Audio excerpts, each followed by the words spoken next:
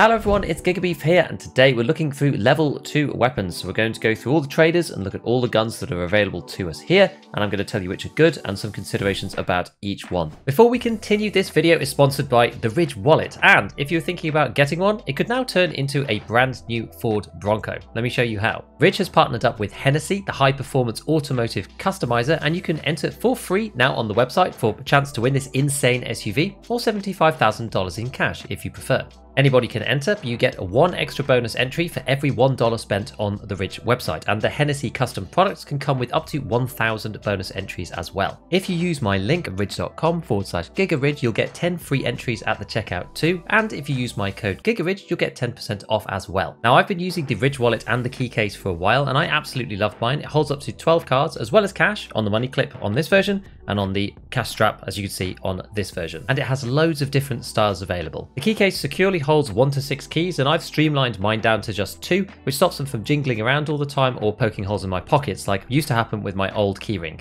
The Ridge team are so confident that you'll be converted that they have a 99-day test drive period, after which you can get your money back if you don't love it and a lifetime warranty if you do. So if you're on the fence, now is the best time to get one at ridge.com/gigaridge to join the 80,000 strong 5-star rated proud owners of the Ridge wallet. So let's start with Prapor and the SVT, which is basically the first one that comes up. This is the new gun in the game that has caused a big stir because it is basically a cheap and budget version of the SVD. It's a little bit like the SVD had a baby with the Vepr Hunter, and it fires the biggest cartridge that's easily accessible in the game, 7.62x54R. Now, the reason why people think that this is kind of busted is if you compare this to other guns that are similar, something like the Vepr Hunter itself has about 330 recoil, the SVD base has about 150 recoil, and the SVT has about 96 recoil base. So as you can see, just thinking about that for 1 second, that's clearly much better than the other equivalent guns, and this fires one of the most powerful cartridges in the game, so it does seem a little bit broken. It is currently 56k. Now, it has gone up in price. This was 46,000 or something, so they've increased it by about 10k already. But this gun is still extremely good. I personally am not that good with it because the downside that you have is the ergonomics is not that great, and it only takes this scope. So it takes this scope here, which is the PU scope from the Mosin. There is nothing else that you can do with this. There is no other rail that it comes with. What people have been doing is they've been taking it on and off in raid, so it is able to be removed, which is good. And so you can take it off and then you use the irons instead. So you take it off, put it in your container or just your bag or something. You use the irons on the gun for close range, and then you stick it back on when you're trying to shoot far away. If you try to lean with this, you're going to get a lot of scope blacking out at the sides because the PU scope is pretty bad. But for 3.5 times and the price of this gun, lots of people are using it right now because the ammo is extremely plentiful and it's very good in general. Next, we're going to move on to the Shrimp. I find that this one is slightly tricky because the ammo is a little bit hard to get access to at the moment. This can be good later when you can get access to BT, but right now I don't really like it. The only thing I'm really using the Shrimp for is you can barter it for a kite. Kite is typically under 10k on the flea market, and what you can do is you can barter for the Shrimp pistol here with Prapor, and then you can sell it back to Skier for 10,000 rubles. This also helps you get your money spent, which is what I'm doing up with him. I've already done this once actually, which is the reason why I can't buy anymore. So every time Prapor resets, I tend to buy 2 kites, I buy 2 shrimps, I sell them back to Skier, and we slowly get our money up that way. The APS pistol, it's automatic, you get 20 rounds in each magazine, it's got 387 recoil. You can actually put a stock on this, I can't remember exactly what level traders that is. That takes the recoil down to only 240 compared to what it was before. It is Prapor 2, okay, so you could get it to Prapor 2 for 7,000. If you're going to run this pistol, probably worth it. It's more of a joke, more for a meme. I don't see people running this that often, unless they're running it alongside a sniper. Maybe it's good to run with the SVT. I don't know. It's kind of up to you. Now, I'm going to bundle the AK-74N, the AKS-74N, the AK-74, 74M, and the Plum variant of the 74s, all kind of together. I don't really rate these longer versions of the AKs these days, partly because when you're modding them, the most available handguard, which allows you to really do anything, is the AK-100. But this is locked behind Gunsmith these days, so you can get access to this after you've done a certain number of Gunsmith tasks, but right at the beginning, you can't get access to it. And outside of that, it's actually very difficult to get decent handguards for this early on. You can get something like the Trax, which is mechanic, but I don't really see the point. You don't get that much. There's 68 recoil to start with. you stick the tracks on and put kind of like any old grip on it, doesn't really matter, say this one, goes down to 63. The butt pad is locked behind really high gunsmith, actually. It's really, really fast, so I can't even buy this yet. I've only done the first couple, to be fair. But it makes it very difficult to actually use. And again, the muzzle brakes, you can't get access to many of them either. I think you might be able to get the DTK one at Skier 2, so you can put that on. That gives you down to 60, but again, I just don't think it's really that good. The weapons that I do really, really like are the 74Us, which are the shorty versions. These ones are at Prapor 1. If you take the AKS 74U and you put on the handguard that you're allowed to with that, and put on something like the RK4, which you can get from Skier, you can see we're basically at the same recoil as the long versions, except with way more ergonomics, and we haven't even changed the front over. If we change to DTK, we've now actually got better recoil than the 74, which is very weird. This came from a balancing change about 6 months ago, and the recoils of the 74 got decreased, but this makes them actually, I think, superior a lot of the times to the long version. I know you can put the Bastion on the long versions, and so there's other optics that you can put on that you can't put on the U, but I think there are better weapons to use than these, in my opinion. I mean, you can try them if you want, but I've kind of avoided them for the time being. The AKM, obviously you need it for Punisher, so this is going to be a well-used rifle with PS rounds, which you can then buy at Prapor 2. It's an important purchase price here. The PS round is very, very good and will bust through class 4 armor after the first shot. It was not an instant pen straight away, but it does make the AKM pretty good, and it's on full auto. Now, we can use the same philosophy as with the 74s. Again, there's a lot of recoil on these, which is one reason why I don't really like them that much, but we put on exactly the same set of mods that we did on the 74U, just to make it kind of comparable. The RK4, we'll put on one of these. I think that this one takes the Dyna comp instead at Mechanic 2, so you need to be level 20 for that. And then if we take off this and put the Bastion on instead to do the full build, that gets you to 82 vertical recoil. So it's still higher than a stock AK-74 or an AK-74U, but clearly this fires a much bigger bullet, so you can fire this on semi as well as bumping it into somebody at close range, and it should do the trick because it does a lot more damage and a lot more pen. Next up, we've got the APB pistol. This is the same but with a suppressor on it, so we don't really need to speak about that in particular. And the Keda B, which is moved up to Prapor 2 for cash. 36k for a suppressed gun is actually pretty good, and at this level you can now buy the 30 round magazines, which is very useful. With the 20s only, the Keda is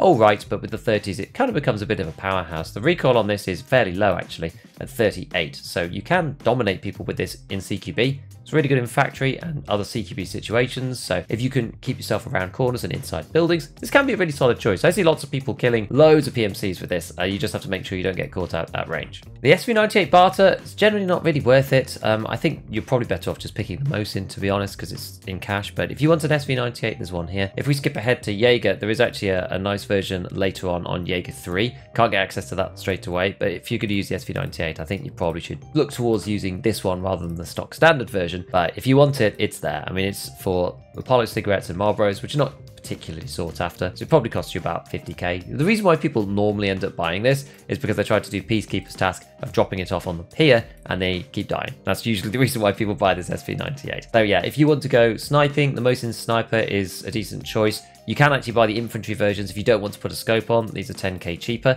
down at Prapor 1. So the reason why you'd want to use the Mosin Sniper is because this is the one that has the mount at the side, and you can either put the Kochetov thing on there, or you can, at the front, there's this Mosin 3 rail, or the Mosin MNG rail, which you could put something else on, like an EKP if you wanted to up there. And if you use the 3 rail, you could put something a bit bigger, any of the regular scopes on. You could even put something on like a Nightfall's 30mm mount if you really were feeling crazy, and put something like actually good in there. Usually people would stick on, I guess, something like an Elcan, because that's a little bit more accessible early. Then you could use that with the Mosin. If you want to use it for, say, Tarkov shooter or something, you don't really like the VPO. So next up, we have Skier. Skier's weapons at level 2 are quite limited. You have the ADAR. You can now buy this in cash. You can actually put together an ADAR purely from the traders. You could probably put this one purely from the traders if you go find parts. You could build this one completely up from the traders in the base for 52k. So it's not like it was inaccessible beforehand, but now you can buy it for 45 if you want, which is very slightly cheaper than doing it yourself. You can also get the MCX. I don't recommend doing this. GPXs are really expensive early on. The MCX doesn't really get any good ammo. They moved for M856A1 back to trader level 2, but they didn't move M62, which is the equivalent for 300 Blackout. They didn't move that back to traders level 2, so you're stuck with the lower grade one, which is basically the same as M855. So if you're thinking about using the MCX, I think you should probably wait until a little bit later when you have M62 or the new round CBJ, which is kind of like the 300 Blackout's equivalent of M855A1. before you start using this gun, because otherwise you're probably going to have more success just using a 5.56 weapon and using 5.6A1 from Peacekeeper, because the pen is quite different. It's 37 pen for 5.6 and it's only 30 pen for the best round that you can get for the MCX at this moment. Skier also sells the 2 variants of the AK545. This is kind of interesting because you can't actually get access to the PWS CQB from Skier until loyalty level 3, but he sells it with the gun, which is quite intriguing on the short version. These two both have pretty low recoil. They come with 48. I mean, this one's got the muzzle brake on it, so that's the reason. The other one comes at 53 as standard, which, as you can see, is about 10 better than the automatic version of the AKs. And they've got a lot of ergo as well. Like the short one starts at 77, the long one starts at 76. These two things also have really good MOA. The problem that I find with 5.45 is that typically, because the damage is quite a bit lower than even on something like 5.56, against 5.6A1, for example, the ammo kind of wants you to use it close range, but the gun wants to be used at long range. So those two things clash a little bit. But if you're a headshot machine and you're looking to snipe some people out with it, it can actually be pretty good. The velocity is pretty decent, 904 meters per second, so you can snag some nasty kills with it. Just don't expect yourself to be penning through class 3 and class 4 at long distances, especially with the lower grade bullets like PP, because after the penetration drop and the damage drop off through armor, you may actually miss headshots, even if you do hit them and even if it pens, which can be a bit frustrating. Next, we have the RFB. I was predicting that the RFB was going to be an incredible weapon this wipe and that loads of people were going to be using it, but unfortunately what I had overlooked was the SVT on Prapor, which is actually more expensive. The RFB is really, really cheap, and it is still pretty good, but the SVT is just that much better because the M80 round is still locked behind Peacekeeper 4, so the best that you can do is BCP FMJ, which isn't terrible,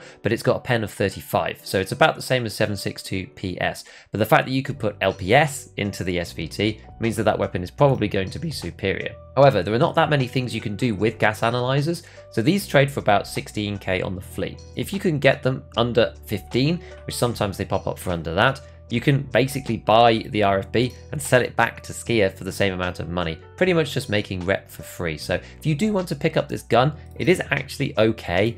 I think it's probably decent with the BCP FMJ ammo, even still, because it does a lot of damage, and unlike the SVT, you can put whatever optic you want onto this thing, you can suppress it, you can put a foregrip on it, and the ergo is actually quite good.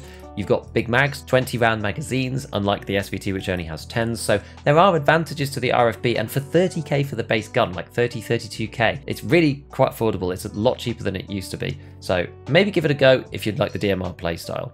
Glock 19X, it's another Glock. It's, I think, compatible with a few different types of magazines. This one comes with a 19 rounder by default. If you like Glocks, you'll probably like this as well. I don't think there's much more to say about this. Next is the STM. This one is normally preferred by people who like pain. This is like the two AK SAG guns, except kind of on crack. The MOA isn't actually that good on this thing, but the ergonomics is really high. The recoil is super low. I think the STM is one of those weapons you can get to one of the lowest recoils in the game if you mod it out fully. Why you would for 9mm, I'm not really sure.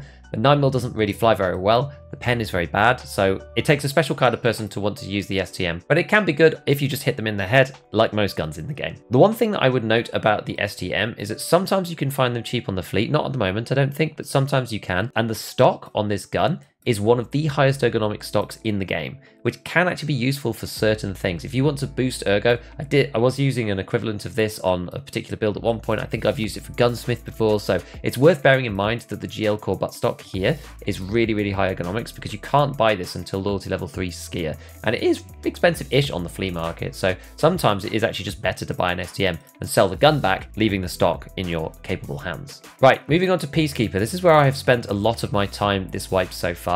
The M4 I don't think is necessarily worth buying from here. I've actually just done a build guide on the M4, so you can go and watch that here if you want to. I'll put it up in a card. But some of the other weapons here are actually decent. His pistols for the Plague Mask, the USP Tactical, which is the one that actually has a threaded barrel, so you can actually attach a suppressor to it, and the M45A1, which is basically a pimped up 1911. These are all decent guns, and if you like pistols and you want to use them in a larger caliber, then it can be decent. The 5.7 is probably the most rough one at the moment. Like match ACP is decent for these two, but for the 5.7 you can't get the good rounds until later, so that's a little tricky. They've also nerfed subsonic, so that's not as good anymore. You now have to use L191 if you're not going to use SS190, which is the top round for this particular weapon. But the unfortunate thing about this is that it means that it is now impossible to head tap somebody wearing a class 4 helmet using the 5.7 and any of the ammo. You used to be able to do it 50% of the time using subsonic because of the way that the penetration and the damage drop off worked. I did a whole video about that as well last wipe, which you could check out if you're interested. But SB193 used to go through, SS190 didn't because the damage was too low, but now that the penetrations have been nerfed on these things and the next best one is 33 pen at L191, you now don't stand a chance of head tapping anybody with a class 4 helmet. So ULACs now make you invulnerable to 5.7 pistols, so long as you don't get hit in the face. So the proper guns, the G36C, I have really enjoyed this weapon. I think this is a really good middle ground for CQB. It's cheaper than the M4 and it comes with a rail on the top already, a rail on the bottom for foregrips. You can put a suppressor on the end relatively easily because there's so many to choose from in 5.56. Again, I did another video about this, my 5.56 build video from a couple of days ago, so go and check that out if you want to. You could put a rail on the side, so it's very modular. This thing got a big buff last wipe, but it was too late, so people didn't really use it, and you could only buy the longer versions at the lower levels of Peacekeeper. So the C was only available later on. The iconic C variant was only available later on, and so people were lumbered with the long variant of the G36, which felt like a log to try and move around. Plus it had this bipod on the front, which was the only thing you could do to try and increase the recoil and ergonomics on it, and it just felt unwieldy. Since then, the C has come to Peacekeeper, which already has better ergo, and the gun as a whole got about 11 ergonomics added to every single variant. It's just added to its base stats. Again, it was too late, so people didn't realize at that point, but now that we've had both the ergo buff and we've also had the G36C move down to Peacekeeper, and we've had the various recoil buffs across the game as well to both horizontal and vertical recoil, this now feels pretty usable. You do still have to pull down. It's a little bit like the M4 like that. It's not a laser beam like the MDR or the SCAR, which does also decrease its full auto distance that you're comfortable to fire over. But in CQB, I would much rather have a G36C than I would have an MDR or a SCAR, and it's actually okay at distance. It's not that bad. It's better than the M4 because of the slower fire rate. It's 750 rather than 800, and it's kind of a middle ground between the two. And at $462, it's also relatively cheap. Next, we have the AUG. This is a no from me. You can't do anything to it. If you like this scope that it comes with, it's pretty nasty compared to some of the others that we have in the game, then maybe you can use it, and it is fairly cheap for the fact you get 45 vertical recoil at 715 RPM. Should make it quite controllable, but you can't put a laser on it. You can't put your own scopes on it until Peacekeeper 3 because you can't replace the upper until then. So for now, it's a no from me. M1A. I don't see any point in using the M1A at this point when the SVT and the RFB both exist. The M1A gets good later on when you can mod it because it gets to some of the lowest recoils across the entire game. But at this point, it's just not worth using this basic gun right now. It has the same problems as the RFB does in terms of ammunition, except it just isn't as good. So I think avoid this one for the time being. Wait till you have mechanic at later levels so you can get the SAS build, and then you can really make the most of this gun. The MPX. This is basically unused. Again, I think this is probably just too expensive for what it is. The recoil is hurt by the fact that the fire rate is a little bit higher than that on the MP5. It's got 33 recoil, which is pretty decent, and the silenced equivalent has 24, which again is quite good. But the MP5 SD is cheaper and has 25 vertical recoil. I just think I would rather use the MP5 SD in general. You don't really need more than 800 RPM in this gun, and the MPX just feels kind of weird. It's something to do with the way that the camera recoil interacts with the recoil. It just feels kind of off, and I think the MP5 SD is good. It's much more fun than the MPX, in my opinion. But the issue is that it's still 9mm, so you still have to hit them in the face. I wish that they would almost decrease the recoil on these even further, because nobody ever uses these low recoil 9mm guns, and to make them like actual proper laser beams,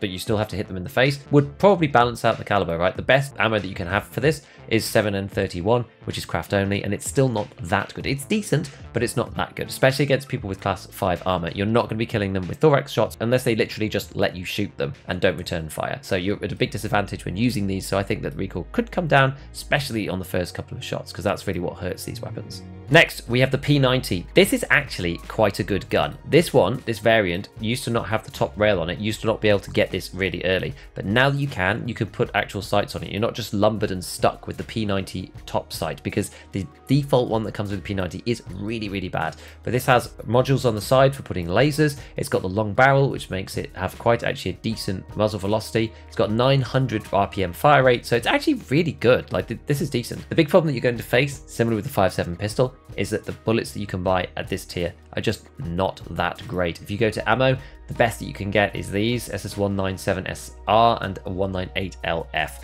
And if we go to look at those, it's 70 damage and 17 pen, 62 damage, and 27 pence. So they're very lackluster. They're class 3 armor rated bullets, basically, which it just doesn't really cut it in the class 4 meta.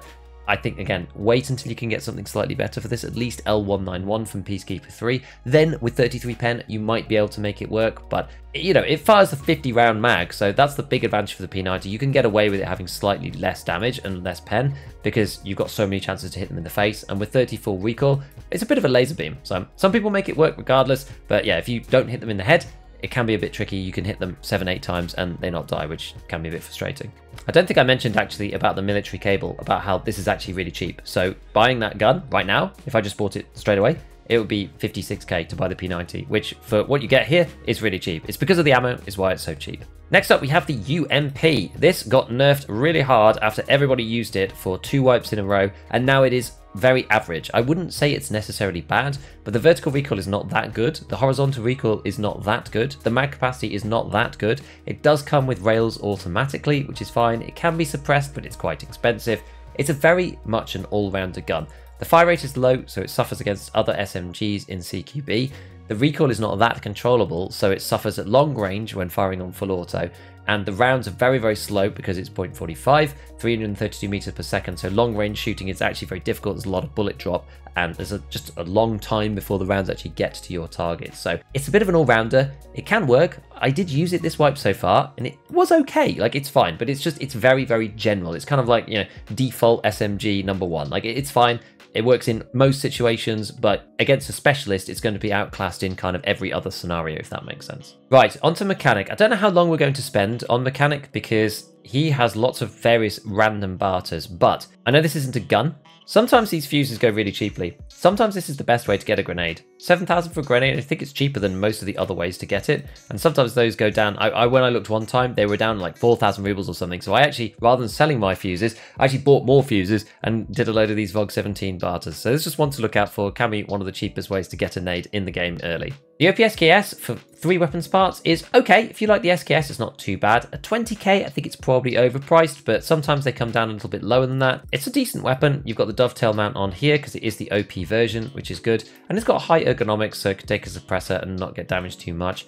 The SKS is alright. I tend to not use it after the early wipe, but if you like it, then this is not a terrible option. Right, Mechanic at level 2, he's got 4 lowers. He's got an M4 lower, a SCAR lower, an AK-74N lower, and a VPO-209 lower. These are useful if you're replacing a gun that got damaged and the max durability is now too low. You could swap all the parts over onto these lowers, and that's very useful. The other thing that you can do is that you can build guns up completely from scratch, so you don't have to buy a full weapon and then sell all of the stuff that you don't need back to the traders, because you're basically taking a 50% haircut on those things, unless it's one that's extremely good. Let's say you buy an AK-74N at full value, but then you end up replacing the stock and the gas tube and the cover and all that stuff. You basically bought all of those parts at 100%, but you sell them back at 50, and then you have to buy something else. So sometimes it's actually just cheaper to start with a basic weapon like this. You can do this with the SCAR. At level 2, the tan SCAR parts are actually all available. If you do the Mark 16 tan, any pistol grip, doesn't really matter. We'll pick this one because that's my favorite. A tan folding stock, a tan rear stock section, a tan cheek rest. The barrel, I think you can buy is only the 10-inch, the small one. The charging handle for it, and then the SCAR bottom. That's actually a workable SCAR. That actually will function. It's not red if you build that, and that costs you 68k. So you can make a SCAR for 68,000 rubles, and that's 100% durability. So one of the biggest problems that I have with the SCAR on the fleet is that most of them come from rogues, most of the cheap ones at least, and to actually go and buy a real SCAR, we'll go quickly to the flea market now and just see, if you go to buy a tan SCAR, that's actually 100%, it is about 60k. So that one is cheaper than the one we were making ourselves, but sometimes it's a bit more expensive. There's only one there, there's one here at 70. So if you were to build this is actually cheaper to make on your own. You could also build M4s as well. That's how we built the M4 in that video that I mentioned previously. So next we have the M4A1 SOP mod. This is really good so long as pro kills are low in price. At about 70k, this thing is basically at fair value. You get loads of stuff on here that's really, really good. So it's worth keeping an eye out for this one because you get an LCAN, you get the NT4 suppressor. The other things that are decent are the butt pad for the MOE carbine series. The carbines are usually pretty cheap because they're fan and raid, but the butt pads, people are always looking for them. So you see how expensive these are? Like rather than buying one of these, you're better off actually just going to buy this SOP mod barter instead and taking off the butt pad and then selling the rest of the gun back. You'll get it for a lot cheaper than 66k doing it that way. This is a good base as well for an M4 if you did actually want to do that. We did show that in the build. You take off the little sights because we probably don't want these, and then you end up with something that's relatively decent. It'll end up about 50 ergo once you take these parts off, and 49 recoil, which is, it's an okay base. It's also a shorty version too, so there's got the 260mm barrel on it, so you could use that for gunsmith if you wanted to. Right, next up the AUG A1. I don't like this, and it's probably even worse with the barter, so we're going to move on to the M1 EBR, which is also terrible. This is always bad. The tapes cost way too much for this to ever make sense. This build is also not very good. You've either got the standard build, the EBR build, or the SAS build. The EBR build is the middle one, and it's just not very good. You can see in this configuration, it's 129 vertical recoil, which is not good for the M1A, and you can't really make it that much better, and the barter sucks. The next one we have is the Glock 17 barter for G-phones and the PCB. This actually can be useful because it features this Osprey 9 suppressor on it. And sometimes these parts can actually be quite cheap. And sometimes the parts can actually be cheaper than what the traders will sell this back for. So keep an eye out for this one. This is actually pretty good. There's a whole bunch of other things here. Glock 17, USP, USP Elite, which they're similar to the ones that we already talked about. And the Glock 17 one here, although GP coins are a bit more expensive. So this one usually isn't worth it. That Glock 17 one is actually worth looking out for, especially if you actually want one of these Ospreys and if the drills are expensive, because yeah, it's 26k to buy on the flea market, but sometimes you can actually get it a little bit cheaper just by doing this particular barter. Of the last three, the Mosin Sniper Obrez is a bit of a meme. I do like the barter itself. A Mosin Sniper Carbine, a really long stock, and give him a pack of 6 for his trouble, and he'll make you a tiny little baby Mosin with a front rail on it, which is pretty entertaining. Not really sure what the point of this is, but it's quite funny. I guess you could use this to do Tarkov Shooter Part 3 at close range and use this on factory because you're not going to get barrel stuffed by corners. Maybe also use it for headshots if you want to do that close range rather than long range for the new shooter born in heaven. I don't know. Maybe there's an option there. This P90 is kind of interesting. It isn't worth it now, but the one thing to bear in mind is that the attenuator for the P90 gets very, very, very expensive late wipe. Again, no one's using the P90 at the moment, so these suppressors are really cheap. But they're 71,000 rubles with mechanic, and later on in the wipe, these will trade above the mechanic price. So it can eventually make sense to do that particular barter for it, especially given that you also get a decent optic on top, the XPS 3.2, which usually goes for quite a bit of money. Even now it's 36k, so can be worthwhile, but it's usually one for much later on. Finally, we've got the AAC M700. I don't think this is really worth it. The suppressor is not that great. The optic nobody really wants to use because it's this horrible thing, the Leopold Mark IV, so we're probably just going to skip that. Finally, over onto Jaeger. What does he have on level 2 for us? He has the Vepr Hunter, completely surpassed by the RFB and the SVT, so we're going to ignore that. The Chepa Rhino Revolver. This actually isn't too bad once you get to level 3 Jaeger because of the bullets that you can buy. These Magnum JHPs are not actually that bad. They are quite powerful and they have decent pen, but until then, I don't think that this is really worth using. He also sells the Sword Off, which is 10k. The special part about this is that this goes in your pistol slot, so you can have this on the quick draw. It is relatively weighty, 2.1 kilos, but you can quick draw a shotgun and just bam bam into somebody's face if you know they're all up in your grill. Maybe take it with a sniper or something. It's a bit of fun, but it could be interesting. At only 10,000 rubles, there's maybe something there. Now, the MP155. This thing has more ergonomics than the 153. I still think the 153 is superior. The reason why you'd want to use the 155 is I think if you want to suppress it, then you can use the fully kind of like space modded version of the 155 and all the parts come on Jaeger 3. So wait until then so you can mod this thing out fully. The 153 will always perform better because of its faster returning to the center time than the 155, but it has a lot more ergo on the 155, so it kind of depends on what you're looking to do. I personally prefer the 153, but some people love the 155 for its faster ADS speed. The Saiga is kind of similar, even cheaper, can take the drum magazine. So it's the largest capacity shotgun that we actually have. You can put those big drum mags on it. So that can be pretty good. And then obviously it's got replaceable magazines, so it's faster to load than having to hand load them all. Saiga 12 is pretty decent as well. It's one of the more accurate shotguns in general, so it can work with slugs too. You can make some pretty fun builds with this. Unfortunately, the Benelli is not really very good. The pump action mode is not fantastic. You can put this on semi-auto, but you can't really mod this thing at all. It's one thing that's missing a lot is all the mods, lasers, and anything like that. You can get an incredibly long magazine for this, 13 rounds, which ends up being longer than the barrel, which is pretty entertaining. But I think it's just surpassed by the 153 and the 155 at the moment until they give it some more support for some more mods. The final one that we have is the Remington Model 700. This is actually decent value. The beard oils trade on the flea market for sometimes down at about 30k, and that can actually be worthwhile in terms of getting one, because sometimes the M700s are quite a bit more expensive to buy a proper one, and you can't actually get a 100% durability one from Peacekeeper until a bit later. Right now it's 44k, so it is still better to use the beard oil actually, because these are 38, but often these trade a little bit lower than that, and so it's actually better to do it that way rather than just buying one outright from the flea market, which is kind of interesting if you're into the M700 at all or want to mod it and make it into something else. So there's an awful lot of choice when it comes down to level 2 traders. Personally, in my opinion, it all comes down to the ammo, so I think that I would either be running the 545 AKs, most likely the short versions because they get to decent recoil without modding them like crazy. Anything in the 556 category like the G36 or the M4 if you can mod them at a decent amount, even the MDR if it's cheaper on the flea, and then maybe something like the SVT if you want to go for the big boys, and maybe the RFB if you want to give it a try. But the SVT, it just seems to be such an outlier in terms of its price to performance that it's kind of a no-brainer to use it if you can get on with the PU scope. So those would be my 3 suggestions. A big thanks as always to all my patrons, and have fun in your raids.